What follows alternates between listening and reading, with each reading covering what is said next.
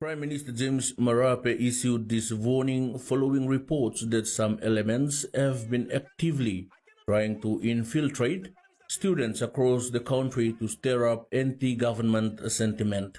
The Prime Minister expressed concern that the nation is still recovering from the January 10 riots and looting, which resulted in an estimated 2 billion kina in damages.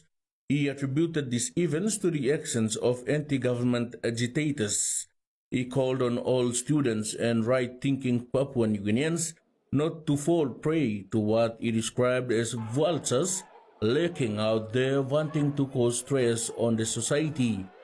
The Prime Minister said the opposition now has the opportunity to properly file a vote of no confidence and comply with all the Section 145 requirements rather than inciting students and the public.